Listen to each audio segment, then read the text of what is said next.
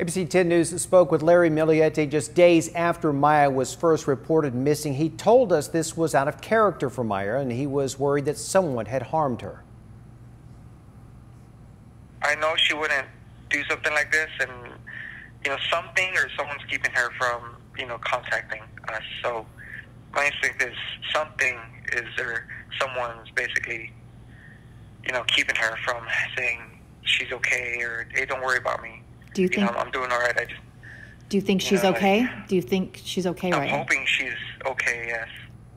Larry Millete occasionally responded to our reporter Vanessa Benhevni various updates with the investigation. As recently as last month, he was always maintained his innocence.